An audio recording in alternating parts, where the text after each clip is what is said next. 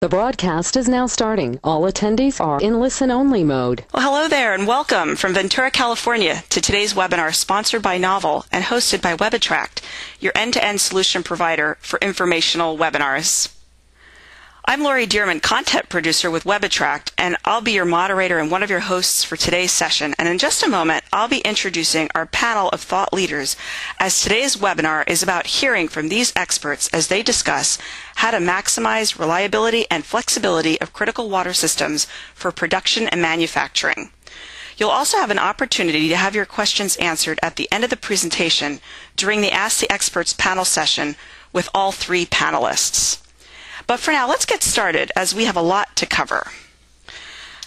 Now, we've invited you, along with 300 professionals from 35 countries and 33 states and provinces, representing engineering, design, construction, oil and gas, chemicals, power, and other industries to learn what can be done to prepare in terms of emerging needs, selecting better equipment, and avoiding costly mistakes.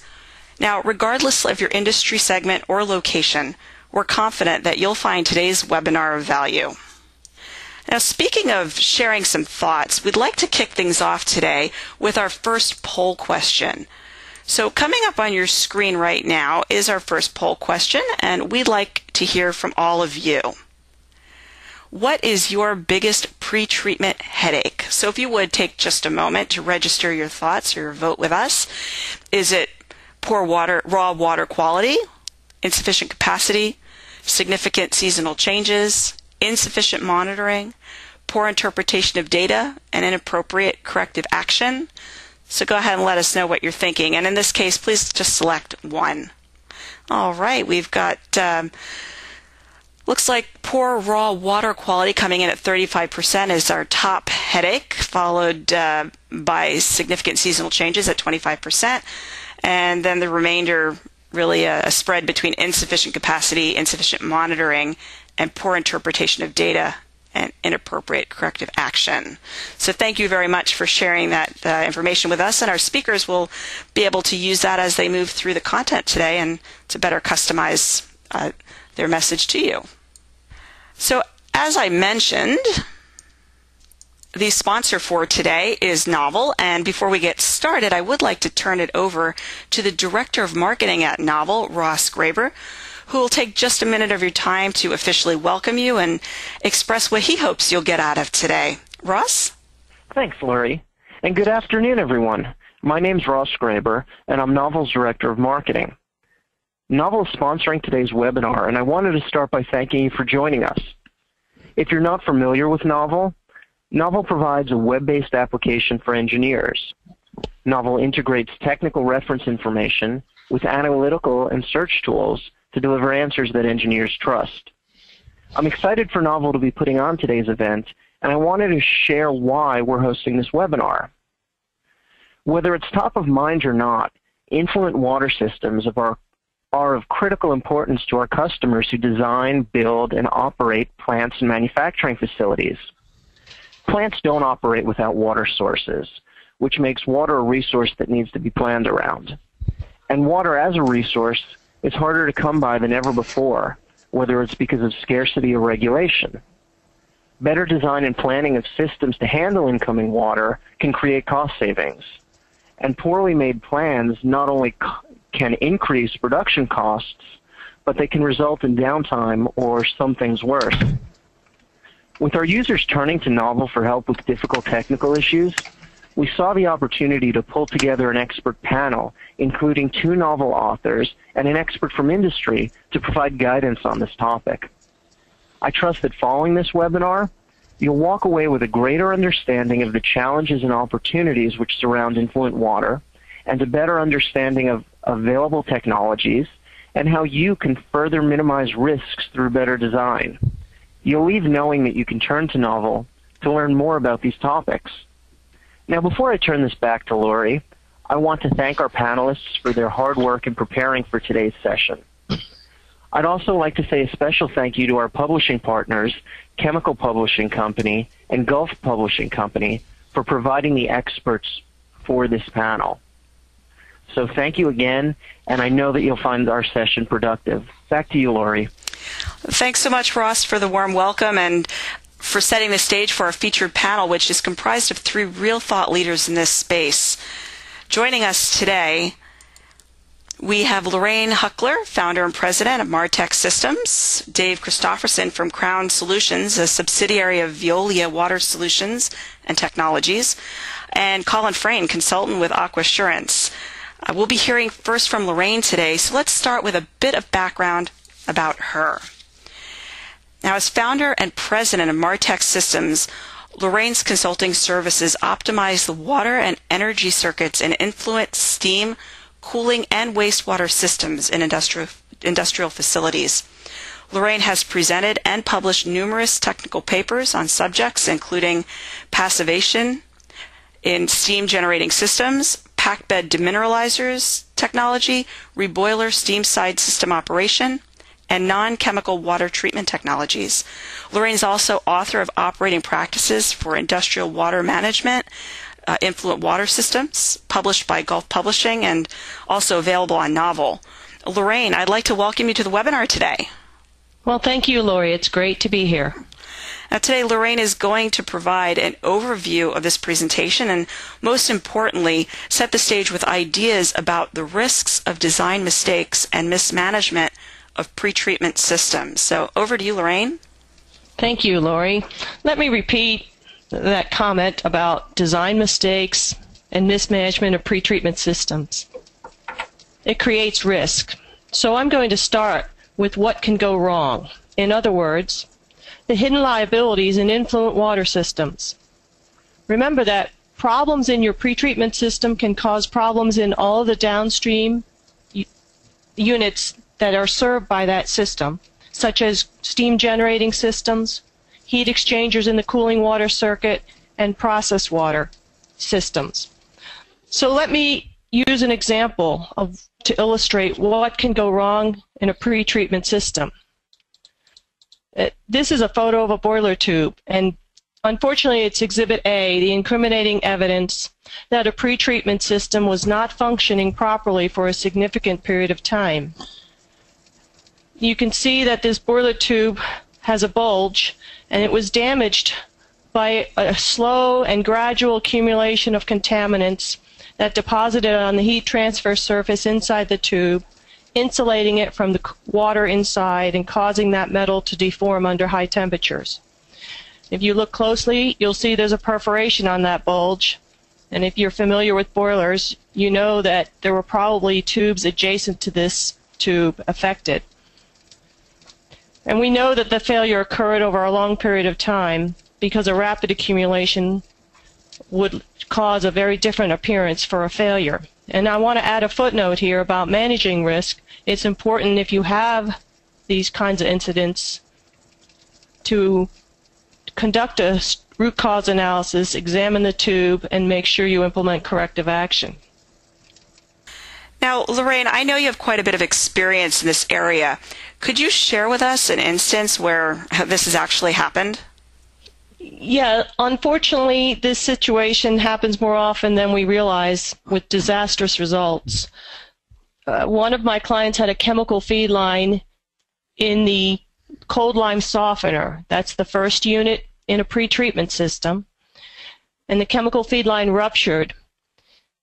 And there was no chemical fed for 4 hours until the operator made his rounds.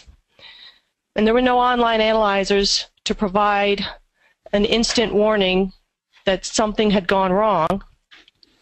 And the plant ended up losing control of the chemistry in that lime softener and allowed suspended solids to transfer into the next unit, which was filters, and the next unit, which was sodium zeolite softeners, and the next unit, which was a reverse osmosis system, and ultimately into the boiler circuit, failing most of the boilers in that circuit.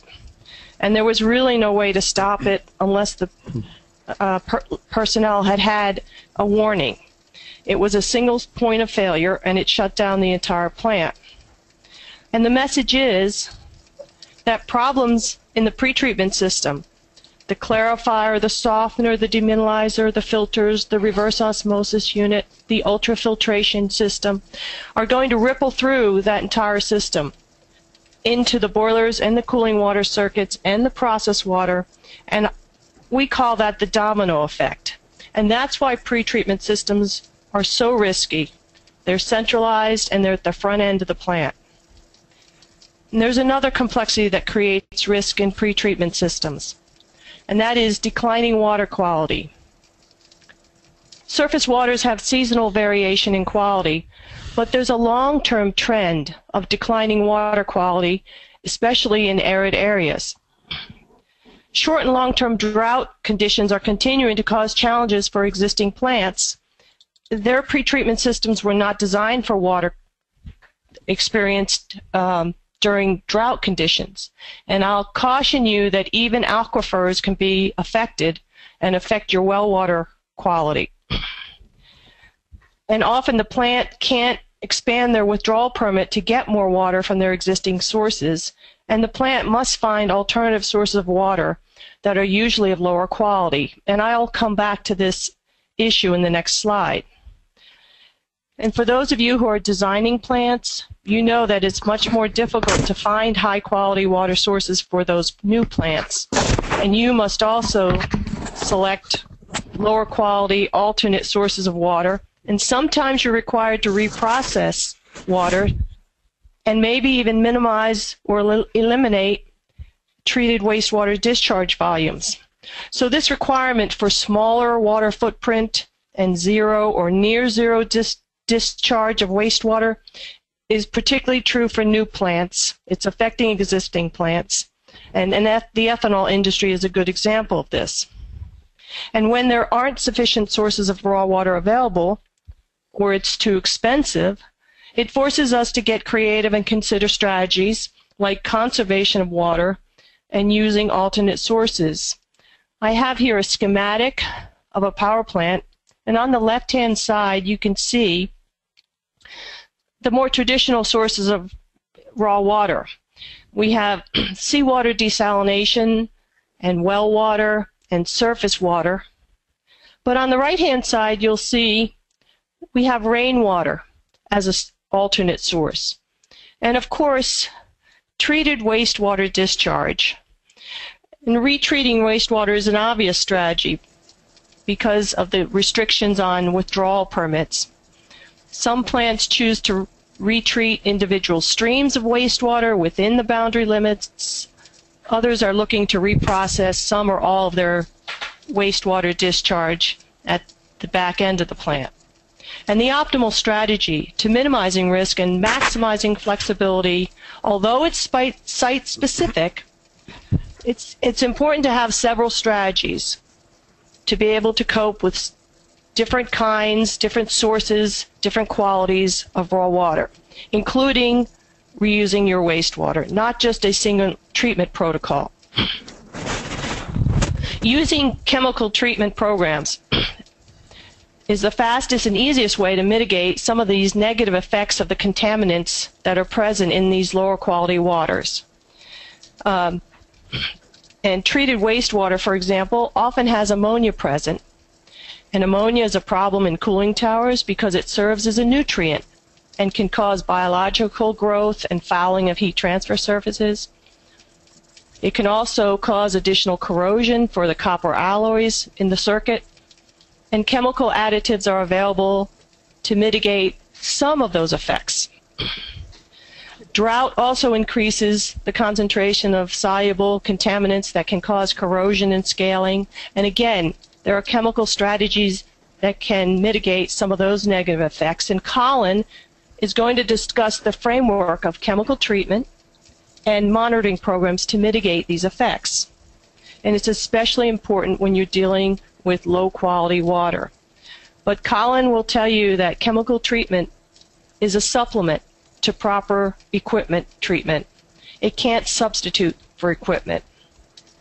And when there is a large mismatch between water quality, the existing pretreatment system, and the specifications for water of the downstream units that the water serves, additional pretreatment equipment is required.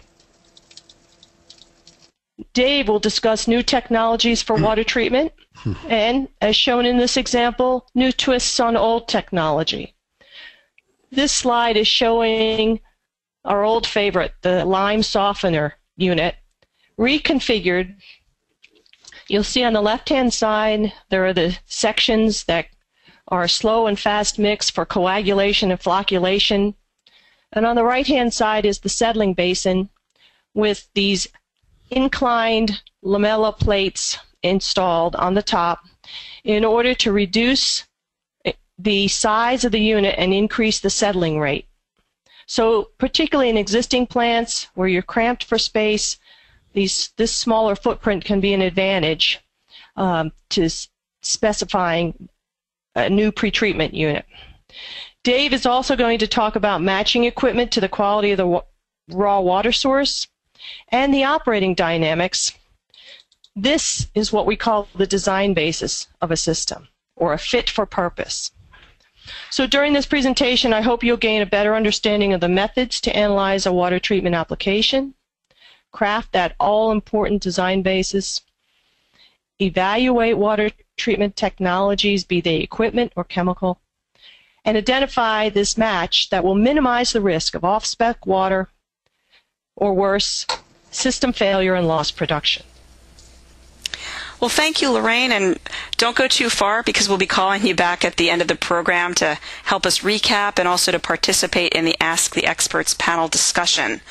But at this point, allow me to introduce our next speaker, Dave Christofferson. And Dave Christofferson is Certified Water Technologist and VP Technical Manager at Crown Solutions, a subsidiary of Veolia Water Solutions and Technologies.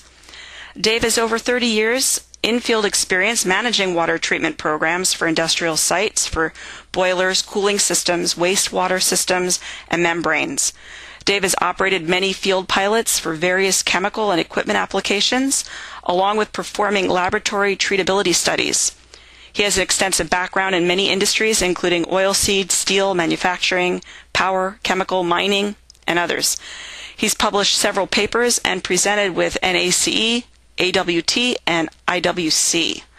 Now, Dave is going to provide more information on equipment and design basis, including designing or managing water pretreatment, purification, along with some practical examples to illustrate these points. So to get us started, Dave, let's dive in with a discussion of how to go about defining system requirements. Okay, well, thank you, Lori, and thank you, Lorraine. So from a design aspect, it's really best if we get involved early and look at the big picture from the very beginning. So we ask questions to find out really what is the goal, what's trying to be achieved, and it's really good to get input from as many people and all the right people that you can. Proper pretreatment design up front will minimize redesigns and disappointments later as the stages in the process develop or things develop and the system actually goes into service. So what are the goals? For example, Lorraine was talking about the active flow softening, and in this, the application might be, I need quick starts and stops, and the sand ballasted technology of this clarifier attaching sand to the flock actually allows for very high rise rates and very small footprints, so the goal here could be satisfied using this technology. Ask questions like, what happens if the system goes down or one component needs to be taken out of service? Are there other available water sources? Are temporary mobile services an option? And for system designs, this is a good one. Include adequate buffer with properly sized storage tanks. And as a rule, I'd say make the tanks bigger, not smaller, because usually what I see are undersized storage tanks. As an overview to this next slide coming up, I'd say it's really trying to say it's a good idea to get a thorough understanding and then look at several available options. So we call this a total solutions approach. And it's asking, what do you need now, but also consider what do you need in the future as the site expands. What's in the water? What are the constituents, the concerns? And I saw in that pre-survey that people understand that water changes over time. It changes seasonally. It can change during the day. So we really need to look at the ranges and how it changes. And then what are the limitations? You know, how much footprint do we have, the time requirements, manpower, those kinds of things. So then, knowing some of that, you consider what are all the available technologies that could best handle that cocktail that's in the water. And we use a computer simulation program that we've developed. So we have a drop-down menu, and we can look at all the different available systems, try different designs, and you can do that in hours instead of days or weeks. So we can look at many, many different systems, and then you can get an optimal integration of all the systems, the processes and chemistries, and look at the results and the capital costs and compare life cycle costs. So what might happen next then is a treatability study, especially if you're looking at recycle water or reuse water, and that's usually done in the lab, and it kind of gives you a clue as to really what you need to do. And then for some difficult waters, it makes sense to go from there out into the field and do a pilot test. And that pilot test can really help you optimize the equipment design and make sure that the system's going to work on a full system basis. And then, for my last comment on this slide, is really to make sure that you look at the specific need of that site and avoid just going with a standard design if it doesn't fit. During the fact-finding or data gathering effort, we want to get a thorough understanding of all of the water uses and needs. So for a power plant, you ask a question like, what dictates the water quality limits? Is it the steam turbine manufacturers and their warranties? Is it the chemical treatment program? You know, are there going to be process contaminations possible? What about condensate polishers? Quite a few lately are zero liquid discharge designs, so you've got to consider trying to minimize any water discharges or maximize recoveries of all the different unit operations. Boiler pressure often dictates water quality requirements, and the amount of steam production and condensate return, then that's what determines the makeup needs. So what makeup rate is the design flow, and what contingencies are available when a condensate return pump fails? What could be the real peak flow? Really, in the competitive bidding situations, sometimes robust designs, I think, get compromised. Clarifiers, for example, have design, rise rates. Conventional clarifier might be a 1 gallon minute per square foot rise rate. But what happens as the temperature of the water changes or the conditions change? So you want to avoid designing at the high end of the rise rate. Membrane systems have allowable flux ranges. Again, you've got to design at a reasonable flux rate so that you still have available capacity as the membranes foul, or you're going to see more frequent cleanings also if you design for too high a flux rate. For ion exchange, you want to make sure you don't have to regenerate too often. And then on the overall design, you want redundancy of equipment and flow capacity. And so things like if you have a clarifier, do you have one clarifier that can handle up to 100% of the flow, or is the situation at the site such that you need a backup clarifier? Things like softeners, filters, UF, RO, demineralizers, they might have a backup so that when one's backwashing or regenerating, you can still handle full capacity. Chemical feed, you might have an installed spare. For controls and instruments, you might have a dual power supply for hot swap, one CPU, and maybe with a shelf spare. Then you want to consider things like bottlenecks. What are potential bottlenecks? Look for them in the operation and plan for them. And sometimes they're not so obvious. Sometimes you don't find them until after you start up. In one case, kind of a weird case, a river clarification process at a chemical plant, the limitation turned out to be an undersized sludge box under the sludge press, and also a limited sludge collection truck schedule. At another chemical plant, the limitation of the clarifier occurred when the river water turbidity actually got very low. The rise weight design was too high for the light flock, and there was no design for sludge recycle or clay feed that sometimes is used to help that kind of situation.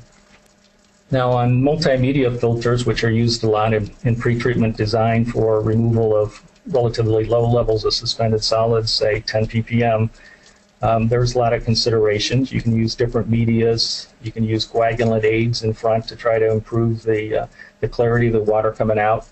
And you can get pretty good turbidity out of a multimedia filter, less than maybe 0.2 NTU. You can get silt density index maybe of less than 4. But the one warning I have is that pretty commonly you'll have upsets and you have excursions. And so if you need 100% of the time a low SDI, maybe multimedia filter isn't the best design. Maybe something like an absolute membrane, like an ultrafilter membrane, might be a better design. Probably one of the biggest design area mistakes I see is failing to consider how to start up a new system, or how to start up after a shutdown, or planning for cleaning, or how to shut down or store the systems. So in the design stage, think about what would be necessary to commission equipment and make the right provisions. Make sure there are connections that are necessary, valves, pipes, hoses, and tanks to flush and clean each unit operation, and how much time will be needed to clean systems such as filters, ROs, UFs, and what's the capacity of the rest of the system while one of those units is being serviced. If you have an on-site rep from the design company on site during the construction, he or she can help make sure that all those things are being considered and the right connections are put in. Now, people often design for the scenario that handles 90–95% of the time, the water characteristics, for the common water characteristics, let's say.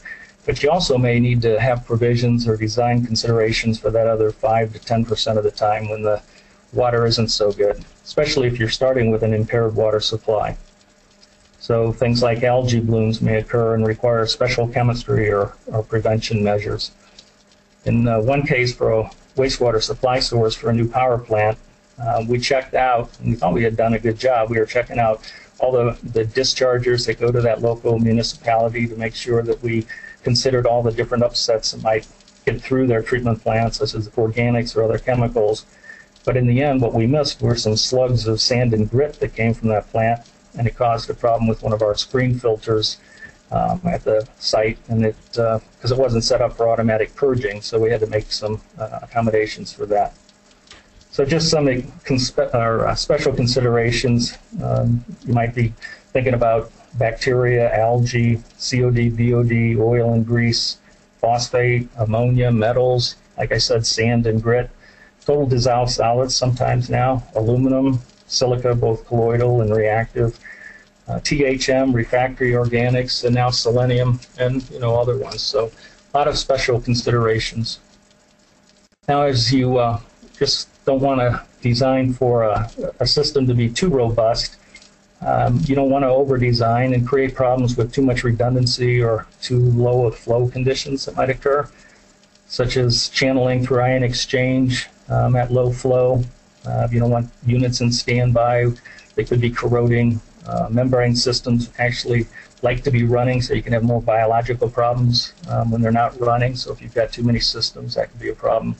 Got to consider freeze protection if it's out of service. So really target design flows, but with the right amount of redundancy. For membrane systems, understanding and problem prevention have certainly come a long way in the last several years. There are many membrane options, some being better than others for sure. But look at the proper design of things like the clean-in-place systems. I was just at a plant today, and their whole problem is design of the clean-in-place system for the RO. Consider flux rate and water temperature ranges. Consider the membrane selection. Look at the type, the feed spacer size, the total service area per membrane. And in the flow designs, consider the percent recoveries and destination of reject and cleaning solutions is a good idea. Determine what are all the potential foul-outs. Again, some of them might not be so obvious. So I guess perform a mass balance and look at the overall design very, very carefully. Ceramic membranes are getting more popular as new materials and designs drive the costs down. Their advantages should be evaluated in some cases where you have high temperature or troublesome foulants, and the need for strong cleaners that would damage the typically used polymerics are suitable for the ceramics. So again, those are a consideration with new technology. There are big benefits in many systems if you can improve the kinetics using computational fluid designs.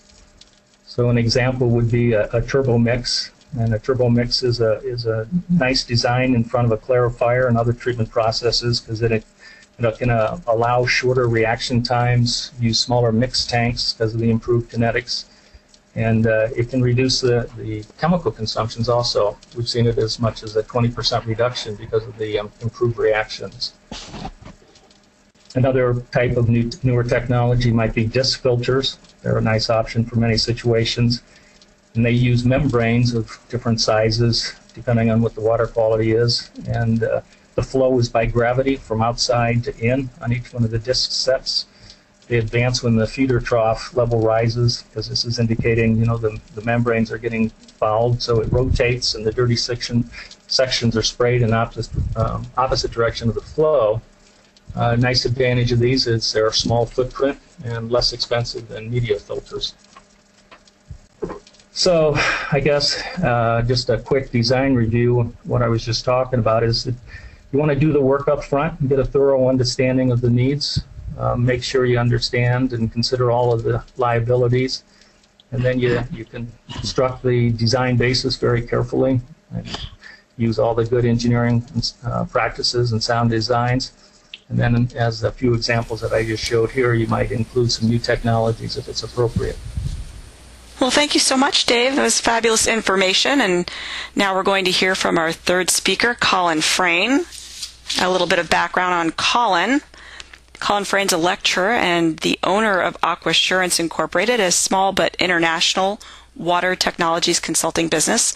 Colin is an industrial chemist, corrosion engineer, and environmental scientist. He's a published technical author with several books to his name, including Boiler Water Treatment Principles and Practice, Volumes 1 and 2, and Cooling Water Treatment Principles and Practice, published by Chemical Publishing Company and also available on Novel. As well, he has written dozens of technical articles. And Colin, I'd like to welcome you to the webinar. Thank you, Laurie. It's great to be here, and hello to everybody out there. All right. And Dave just covered water system requirements from a pre-treatment equipment point of view, and Colin is going to discuss some system requirements from a water quality and water chemistry approach, including chemical treatments used in these systems. So over to you, Colin. Okay, thank you very much, Laurie. Okay, so the first slide that we've got goes back to what Lorraine was saying. In fact, this is the design basis. The design basis is critical, and it was clear from what we heard earlier that in the poll that in general we're having poorer quality waters and they're also variable. So as I've said here, the design basis for water employed generally as a heat transfer vehicle in heating and cooling or for specific processes is driven by the pre-treatment technology employed. It's driven by the consistency of the water quality and any specific stresses or other issues related to the intended use of the water. And then also the design basis has to take into account the control of the water chemistry during the system or the process operation. That's not just the chemistry itself, but who's actually looking after it, how competent they are, the skills at interpreting what's going on. So the design basis will drive the equipment design. If you have poor quality water, as apparently a lot of us do, but excellent chemical feed, control systems, good pre-treatment, you can probably operate with a smaller margin of safety for water chemistry. But if you've got better water, average water, but unfortunately poor chemical control, you're going to have a wider operating envelope, and you're not going to be able to optimize the water side efficiency. So everything is going to be a trade-off, and usually the trade-off is relating to money. However, let's have a look at the second slide. Again, the poll said we have raw water that's often poor, and you can see here, raw water quality is the key. What is it that we've got to work with? How variable is it? What's its precise quality? Are we able to analyze it properly? And have we got good data resulting from a wide variety of numbers and times of taking the samples? Have we got surface water, well water, seawater, brackish water, or possibly rainwater or recycled or retreated water? So, obstacles to reliable industrial operations due to the raw water quality include, as we've said, the types and concentrations of naturally occurring contaminants in the water, the seasonal or other variabilities of quality. Have we got a good design basis? Do we have a fit-for-purpose pretreatment system?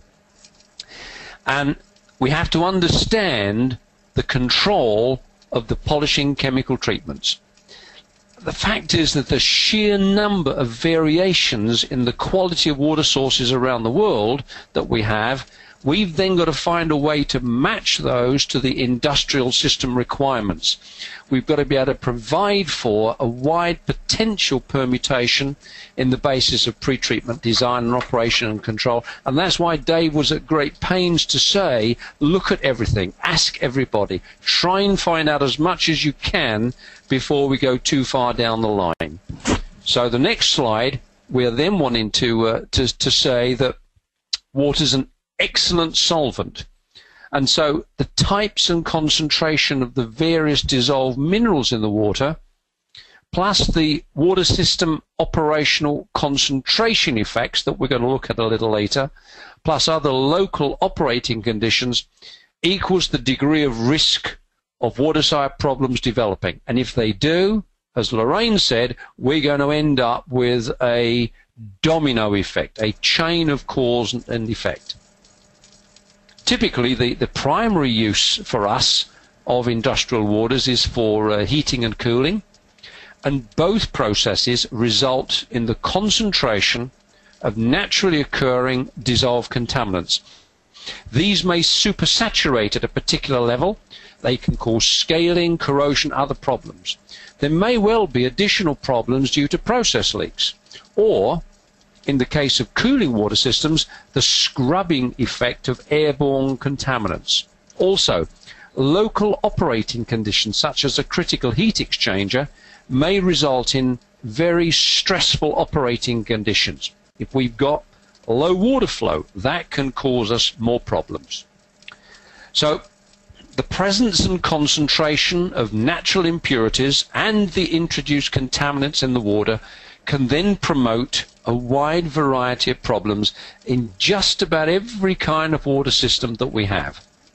The typical effects, you may notice, are hindering of heat transfer and steam generation processes, which cost us money, adverse quality and purity of steam, and the fact that the impurities are primary instigators in this domino effect of metals corrosion and wastage. We can get crystalline, non-crystalline scales, sludges and foulants. They might be mineral, they might be biological in nature, and if they're biological, we then might get microbial-induced corrosion as well. It's a fact that the poor water and chemistry management is ultimately going to result in higher fuel costs, loss of production, and increased demands for maintenance. I said in the previous slide that whenever waterside problems emerge in any water system, there's a domino effect. There's never a single problem, and so it's necessary to understand the root cause of the problems or the potential problems and ensure appropriate front-end action are taken ahead of time. Now, of course, if the front-end action can be a really fit-for-purpose pretreatment plant, then so much the better. But in any case, ultimately we're going to have to get down to some sort of water treatment chemistry and waterside control, and that will only ever work if we have clean and well passivated waterside surfaces. Failure to clean and well passivate is going to result in damaging problems down the line and unscheduled repairs and maintenance. So, can we save water and energy? At what point will the risks of problems exceed benefits of the water savings? The more times we can reuse the same water in an industrial operation, say by recycling in a cooling tower or reusing boiler water condensate, the greater is our savings in water, energy, and chemical treatment consumption. But because of the presence of these various dissolved minerals, gases, and other contaminants, there comes a point at which the risk of problem developing outweighs the benefits from saving and reusing water. We can go to higher quality chemistries and more control, but we have to understand the risk-benefit equation, and we have to factor this into our thinking. So, in view of the water side risk-benefit equation, it's worth recalling Lorraine's first words. Understand what can go wrong. What are the hidden liabilities in the influent water, such as COD, BOD, ammonia, suspended solids, pH? Understand what treatment and control technologies are available from people like Dave to minimize risk and maximize the efficiency, especially if we're moving towards more recycled and poorer water qualities. And it's important to define and communicate the system requirements to vendors, otherwise they won't be able to help you.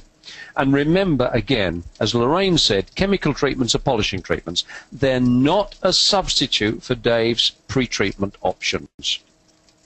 Nevertheless, there are a wide variety of control chemicals today, and the chemicals that we increasingly use are organic and multifunctional. We're seeing the gradual demise of inorganics such as zinc, molybdenum, and phosphate as inhibitors, and today's inhibitor formulations are using blends of chemistries, each of which function by a variety of mechanisms. There's actually hundreds of potential chemicals, but perhaps only dozens of really good, well-used chemistries that we have good information from, and they can come from a variety of vendors. And what we're looking to do is to work synergistically so that each of the chemicals together can maximize operating efficiencies and yet minimize the chemistry costs.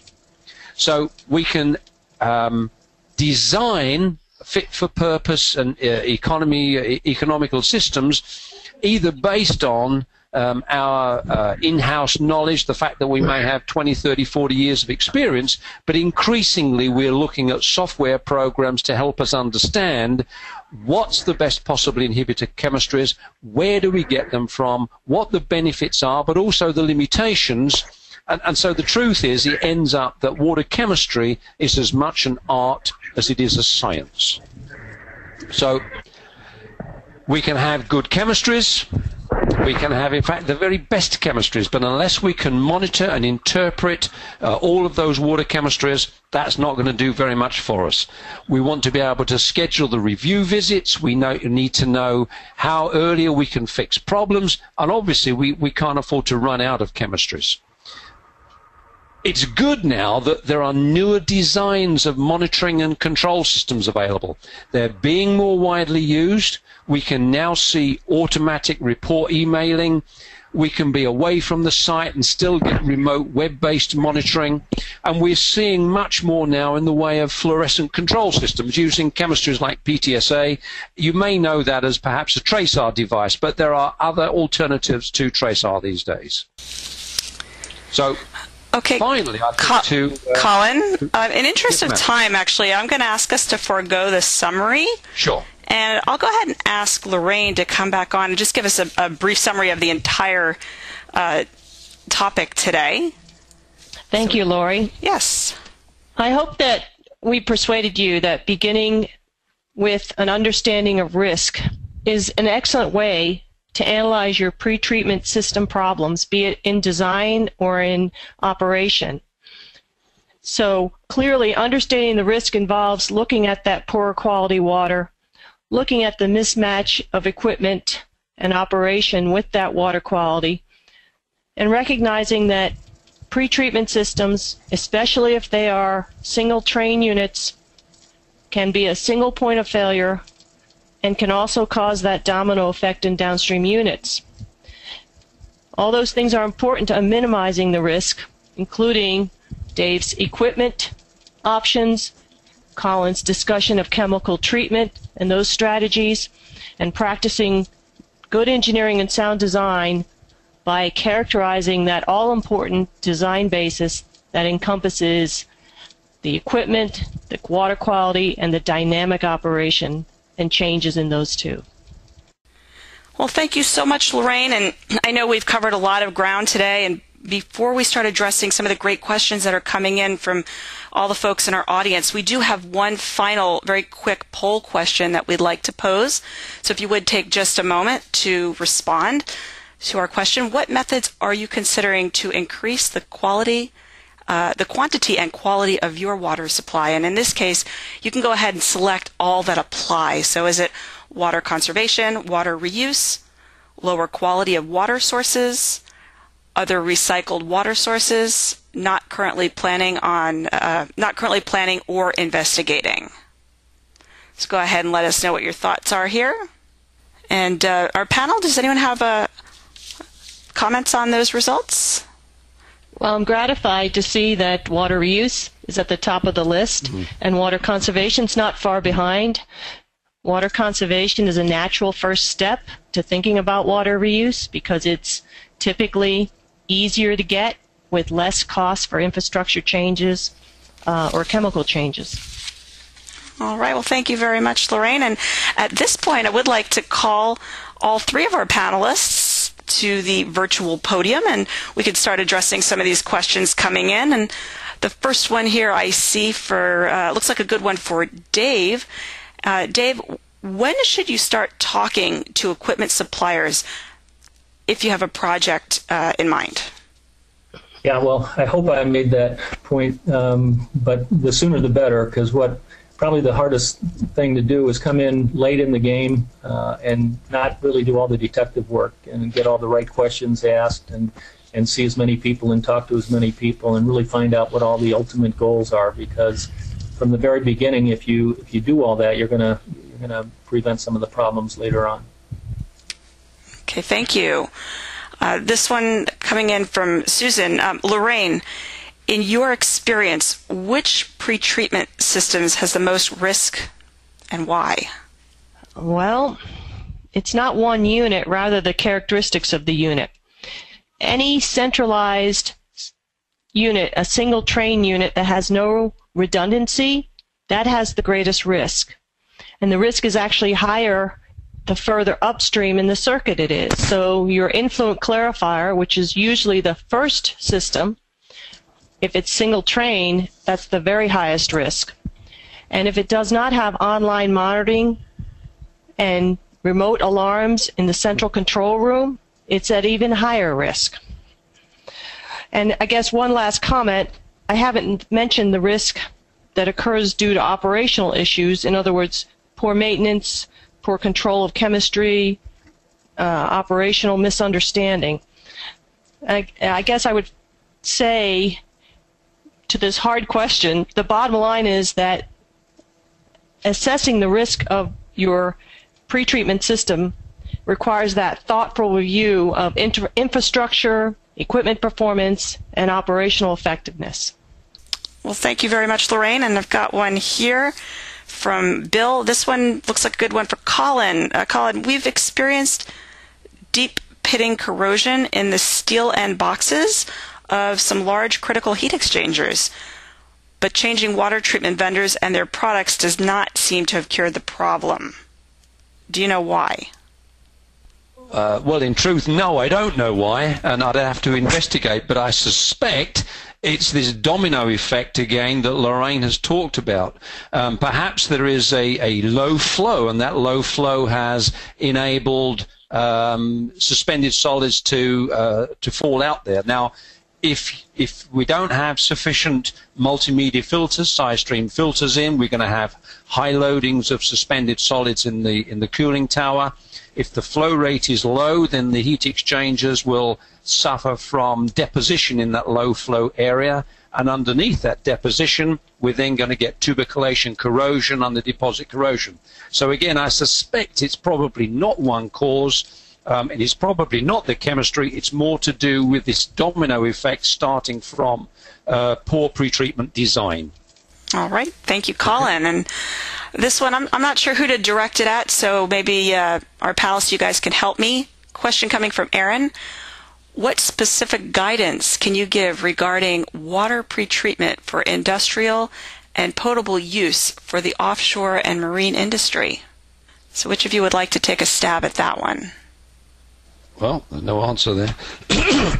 Can you just repeat that question again, please, Laurie? Absolutely.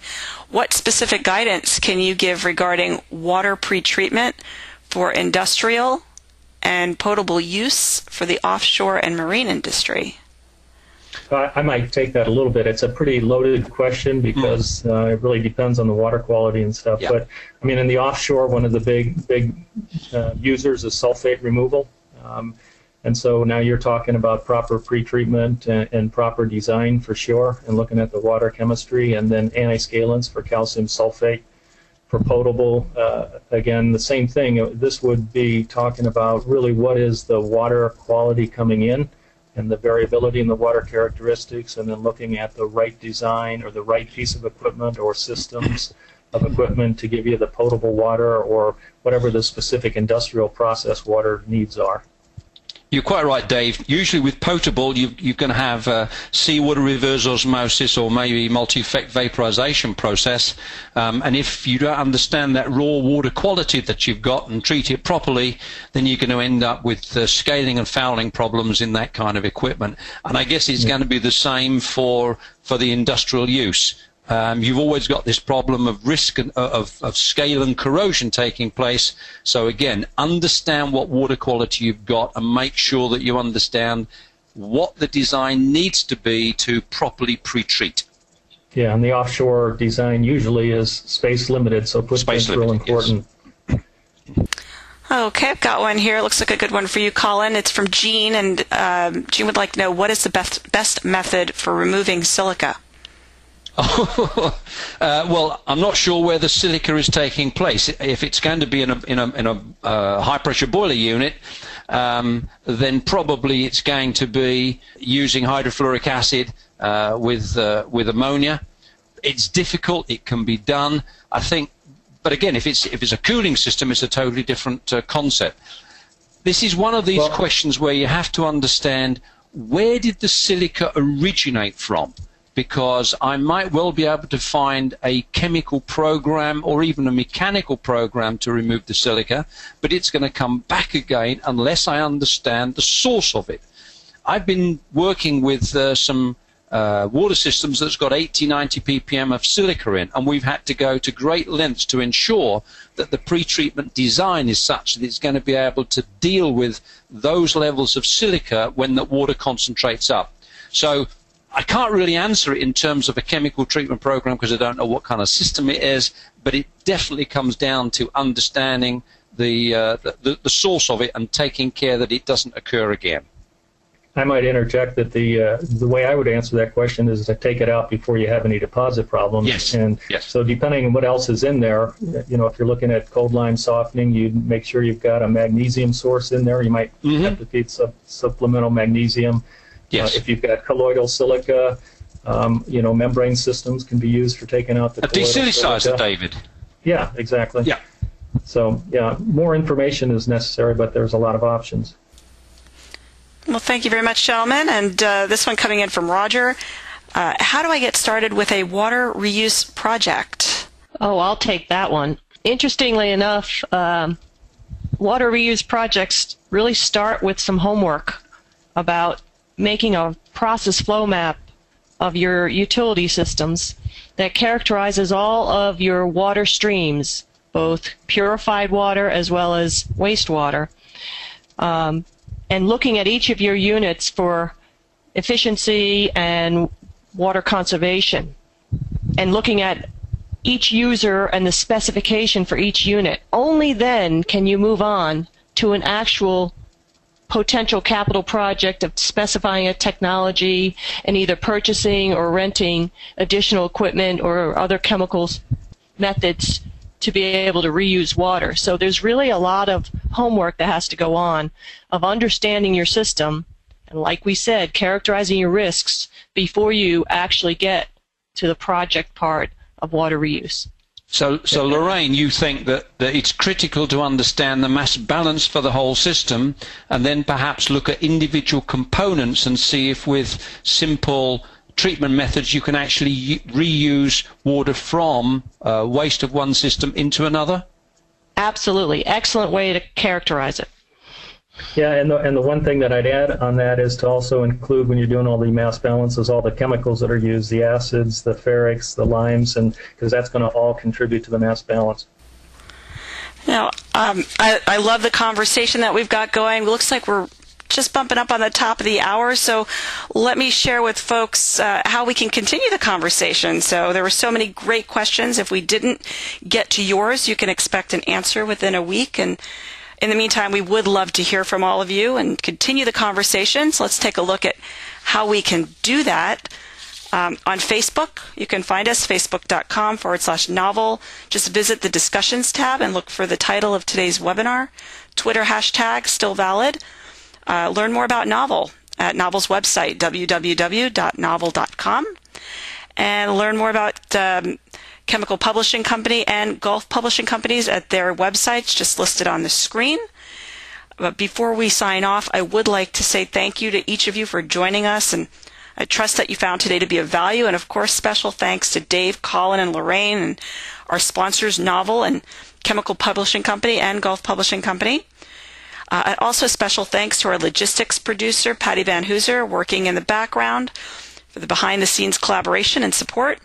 Most importantly, thank you for joining us. And as your moderator, this is Lori Dearman saying, have a great rest of the week. Bye for now.